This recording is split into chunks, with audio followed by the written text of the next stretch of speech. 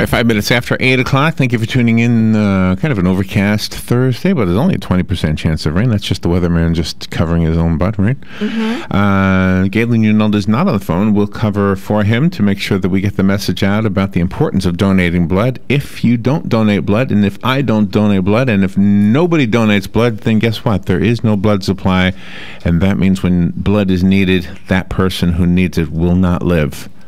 That's the harsh reality of that scenario. So the fact that we, if you think about it, the blood banks, Life South as well as the other one, One Blood, they are the one reason why we can have surgeries in our hospitals, etc. So if you get a chance, go to Life South, and if Galen calls in, he'll tell us where the blood mobile is. There is a website. It's lifesouth.org. Yes. Is that what it is?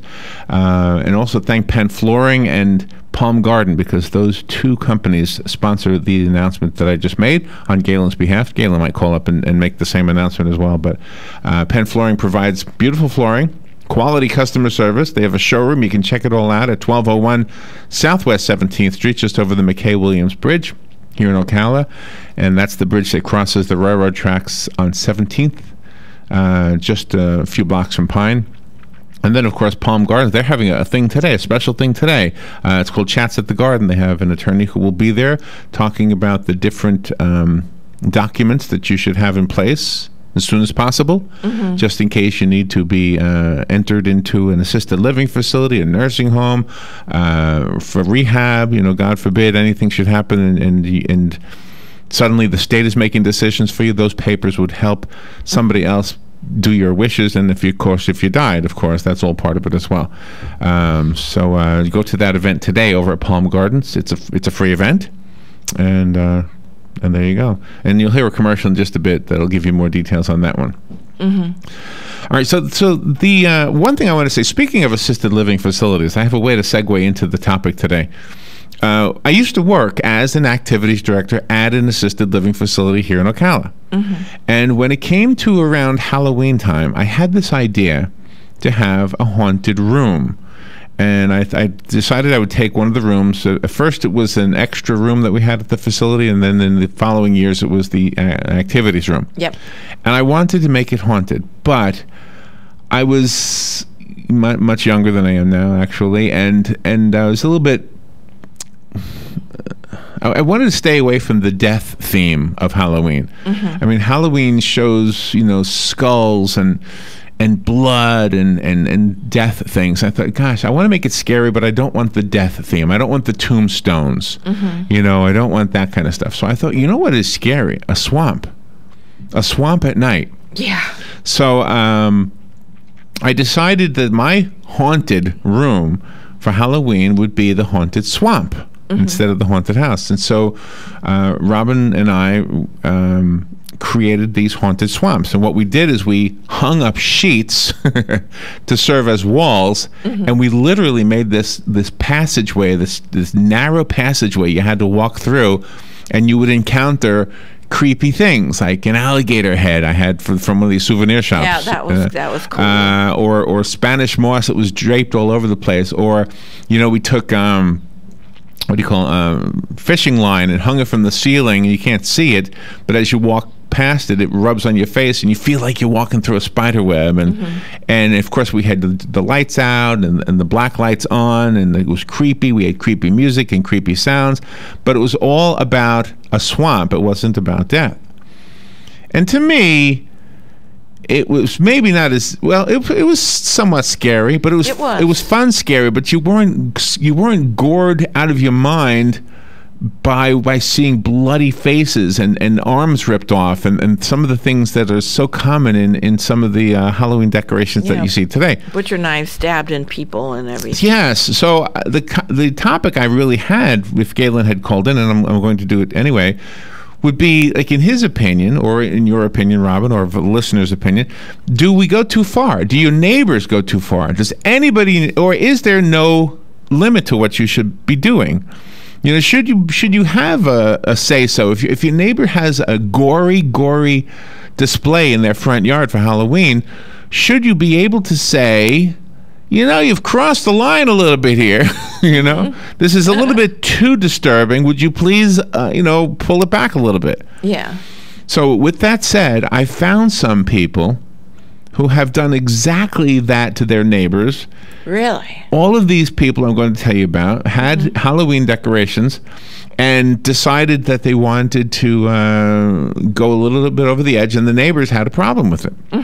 So the first one I'm going to tell you about is a guy named James Creighton.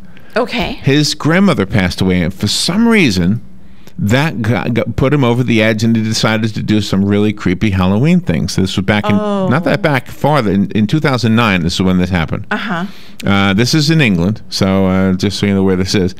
In his home, in front of his home in Stevenage, England, he would have these displays from 2009 till about 2012. They weren't too bad. 2013 is when he started to go over the edge. His display was getting too gory. There was a disemboweled torso that looked like it, was real. The police said that the display was too intense and it was frightening children. Now, he would charge people to walk through his yard because I guess it was a large yard, he could do this. And then the money that he would get would go to a charity. And even the charity said, could you tone it down a little bit? It's a little bit too much. Anyway, so he agreed to, and anyway, but there's just one example. But by the way, when the news came out that the police wanted him to tone it down, he toned it down, but he got triple the amount of donations simply because of the publicity. Oh my gosh. So the nonprofit he was trying to help, the charity he was trying to help, that's what they call them in England, charity. I guess in America we call them nonprofits. I'm not really sure what the difference is. Nonprofit and not-for-profit. And we do use charity as the generic term. Here's another one. This is in Virginia, the state of Virginia. This is the Reamer family. Leslie Reamer of Midlothian, Virginia. Has a bigger is better attitude when it comes to decorating for Halloween. On her property, she had a graveyard, a zombie scientist who was holding his own detached head, and of course a number of inflatable decorations. It wasn't what bothered the neighbors most. What got to them was the 2013 display that featured a recreation of an execution chamber that had a dummy with a sack over its head in a convict's uniform. Oh, what's wrong with these people? That is so disturbing. Leslie Reamer said her husband spent hours working on the scene, which included a fuse box and straps for the electric chair. A neighbor said that they didn't like sitting at the red light near the Reamer's home because the children would ask uncomfortable questions about the body in the chair.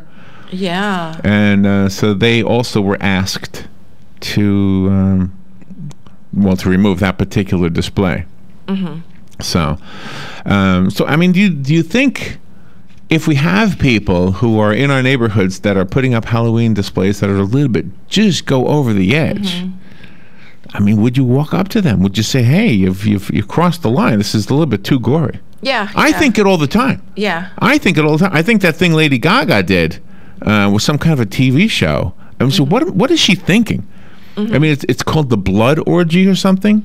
Yeah. So what? There's sexy people with blood on them? That's awful. Why? Why is that? Entertainment. Oh gosh, and I like her, and I like her voice, and I think she's very talented. But I would encourage her if I knew her to not do those kinds of things. No, exactly. Do I have a phone call? No, I think we should be allowed, because if we go to somewhere like Halloween Horror Nights or the JC's Haunted House, you expect things like that. You know it's going to happen, and you don't take your children there. Oh, I see what you're saying, but okay. Well, then you sort of, and I don't go to those things. No, I don't either. I'm really a fan of that. Good morning, you're on the air. Good morning. This brought back memories.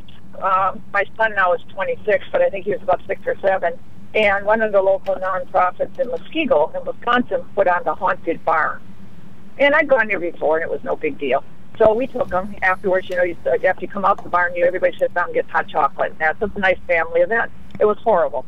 They had chainsaws going. They had fresh liver in buckets that they were holding up and dripping liver blood. Oh. I got my kid under there. He was screaming. He was trembling. We got out, and And I don't know if he's ever gone in a haunted barn since, but it was horrible. Oh, gee. Yeah. So you did. I guess they should have warned you, but I mean, it was so. I mean, when you walk in and somebody's holding up livery, bloody stuff and chainsaws are roaring, it can scare you. They should have warned you. Yes. He didn't even want the hot chocolate marshmallows. He said, "Papa, get me out of here. I want to go home." Get me to Christmas. Yeah, get me to Christmas. I like Christmas better. Yeah. Yeah. So sometimes they do go too far. Or they should really stress that it is age appropriate. And it's not like today where you can go on Facebook and ask how is the haunted barn, and people will tell you don't take your kid there. Well, that's true too. That is one benefit of today. Yeah. Different. Yeah. It's terrible. I remember today when you talked about this, it brought back the nightmares of the haunted barn. You guys have a great day. Thank you, Linda. All right, we'll take a little break. We will be right back. This is WOCA. The weather is brought to you by myfwc.com. Safe boating is no accident. For today, partly sunny skies, breezy and warm with a shower in spots. The high 82 to 86. Partly cloudy tonight. There may be a shower along the coast. Low 63 in a few inland spots, but closer to 73 at the coast. Tomorrow, times of sun and clouds and breezy with a stray shower along the coast, high 82 to 86. For Saturday, sunshine, some clouds and a passing shower with a gusty wind, high 82 to 86. From the Florida Weather Center, I'm Joe Lundberg. Hi, this is JP from Penn Flooring here in Ocala. I would like to invite you to come in and visit our spacious showroom where we have solutions for every style and budget. From wall-to-wall carpet to hardwood floors and tiles, we have an unsurpassed selection of flooring. At Penn Flooring, we've provided quality customer service with a family touch for over 25 years. Visit our website at pennflooring.com or come by our showroom, 1201 Southwest 17th Street, just over the bridge. Penn Flooring, quality customer service with a family touch. Robin, want to come with me to Palm Garden for the next Chats at the Garden? Sure, when is it? Thursday, October 22nd from 2 to 3. Local attorney Shannon Mulkey will be speaking about the 5 most important documents we should all have in place. The Chats in the Garden programs at Palm Garden are such a great opportunity to learn and network. The public is invited and there will be refreshments. Palm Garden is at the corner of Southwest 27th Avenue and 34th Street. For more information, call 854-6262 for Palm Garden. Do you drink bottled water because you don't like the taste of your water or you suspect your tap water is unsafe? Not anymore. I went to SafewayWater.com. They're offering a deal you simply can't refuse. Test drive a brand new drinking water or whole house water treatment system for 30 days. And if you like it, rental rates start at only $19 per month. $19 per month? That's right. This is a limited offer, so call Safeway Water at 855-999-SAFE. Safeway Water. SafewayWater.com. Career Source Citrus Levy Marion brings together business and community partners, economic development leaders, and educational providers to connect employers with qualified, skilled talent and job seekers with employment and career development opportunities. Tune in the first and third Wednesday of each month at 9:30 a.m. to Career Source Citrus Levy Marion and learn how they can help you.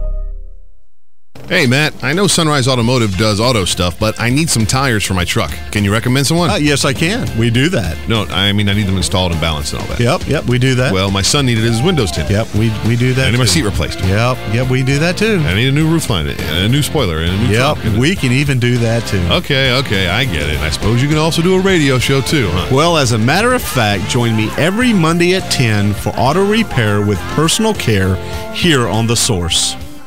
Of course you do. 19 minutes after 8 o'clock. Thank you for tuning in this Thursday morning.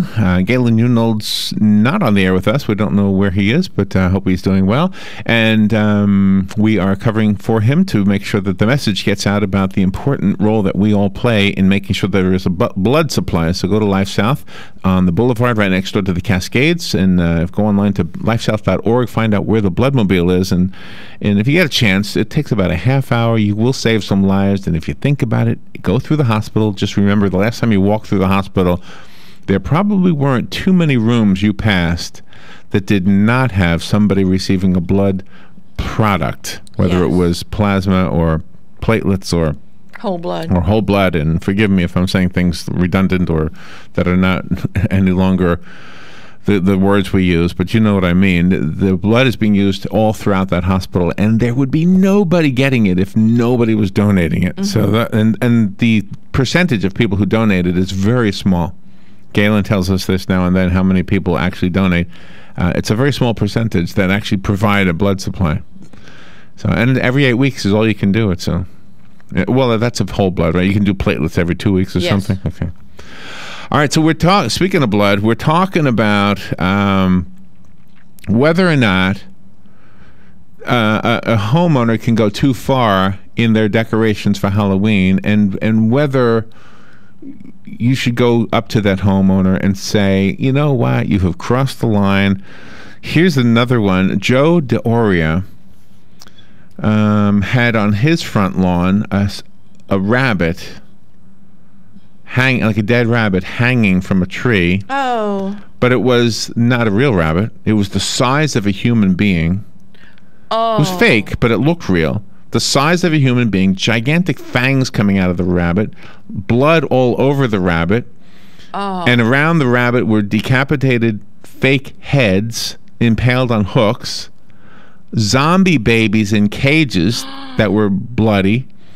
They had sounds happening in the yard that were would make anybody cringe.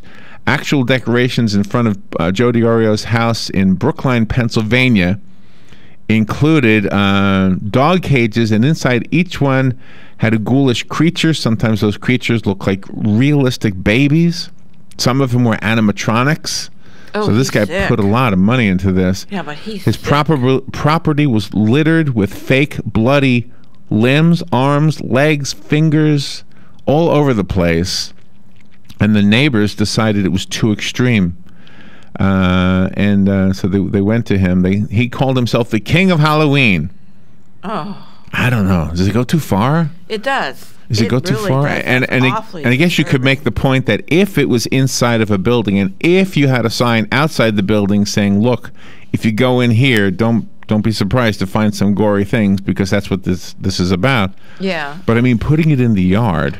Where everybody can see, you got to live next to these people. Putting it in the yard. That you got to draw the line on. But again, it's private property. I mean, what do you say? Do you say to somebody at Christmas time, "Hey, I'm offended by that nativity scene"? Well, you better not. Oh, there you go. There you go. Yep, because there are some really. But I mean, if you could say something, you know what I mean? I mean, where do you tell somebody on their private property that they've gone too far? Now that's a good point. Excellent point. I guess what do you do? I mean, if you drive down the road, you could take another road. But what if you live on the road? What if your children walk past these things on their way to school, etc., and that's the only way they can go? Yeah, I'd have to say something. You know, would you go? Would you say anything? I would, because I wouldn't want my children to be upset. In Parma, Ohio, there was a family named the Barrett family. They're still there. They started decorating their house for Halloween back in 2012 in a truly frightening manner. They used lifelike dummies to create grotesque scenes of torture and murder. Oh. This year, right now, they have on their lawn a body nailed to an inverted cross with syringes stuck in its neck. You might have seen this in the news. Oh, thank God I haven't. Another dummy was bound with rope and wrapped in plastic. A third doll was childlike. Oh. And it was impaled on a spike, and there was a sword stabbed into its throat. And these are on the front lawn. No, I'd have to say something. I'll deal with. So what do you think about this? You can't lie on the front lawn naked. You can be the most beautiful person physically in the world. Yes. But if you're naked, the police are going to come and say you can't be out here. Exactly. But yet you can have these things in your front yard. Yeah, you can advocate murder and mayhem and torture. That's what they're doing. I don't know. Advocating it. I don't know. Here's another one. This is out of where's this one from? Oh, out of Dallas. This homeowner's name is James Falk, F-A-U-L-K. Let's see. In 2013, he thought the best way to scare people was to use a real-life situation, specifically the Ebola scare that was rampant at that time. In front of his house, Falk placed biohazard barrels and his lawn was marked off with caution tape. Then he dressed up in a biohazard suit and walked around with a clipboard. He claimed it was all in good fun and meant to be unsettling. Others argued that Ebola is a real disease and at the time there were cases of it in the Dallas area, as you might remember. Yes, I remember that. They thought that Falk was using that theme was in bad taste. Very much so. Wow. It kills people. Good morning. You're on the air. Good morning. Good morning. I saw an interesting twist on the witch up against the utility pole. The one that I recently saw, they put a cell phone in the witch's hand, and then there's a sign that says, "No texting while flying," and the witch has slammed into the utility pole. Oh, well, that's kind of funny, actually. Yeah. That one, yeah. Well, I'm okay with that Have a one. good day. Yeah, thank you, Jim. Appreciate that. Yeah, but not the gory and the blood. I mean, I don't know. I mean, what do you think you should do as a neighborhood? Would you get together with your other neighbors and knock on their door and say, "This is a little over the edge"? You got this guy hanging upside down on a cross with syringes in his neck. You got oh gosh. Yeah, I would, because this isn't like Christmas, like displaying the nativity scene. This is advocating murder and death and torture. There's another one in Brooklyn, New York. According to the New York Post, there's a 52-year-old woman who lives there named Joyce Dragonowski. Her decorations were mutilated baby dolls. Oh. Some of them have knives stabbed into their foreheads. Others are skewered with various types of sharp objects. They have nails driven through their heads. Many are covered in blood and dismembered in some way. The neighbors did not like them, encouraged her to get rid of them. Mm-hmm. It does not say whether she did or not. It was in the New York Post. Here's another one. This is in Mustang, Oklahoma. Johnny Mullins lives in Mustang, Oklahoma. What would you do if you came walking through the neighborhood, you see a dead body on somebody's driveway and the garage door splattered with blood? It was the decorations for Halloween. You call the police if you thought it was a dead body and there was blood in the area. He created the described murder scene for Halloween 2013. The scene gave his neighbors quite a start, and someone even called 911. The police and fire department responded and, of course, found that it was a dummy. Said he wasn't doing anything illegal. After police visited, he added another body, making it look like its head had been driven over by his truck. Wow. These people are sick. I mean, what kind of joy can they get in promoting death and mangles? I don't know. The next story is out of Riverside, California.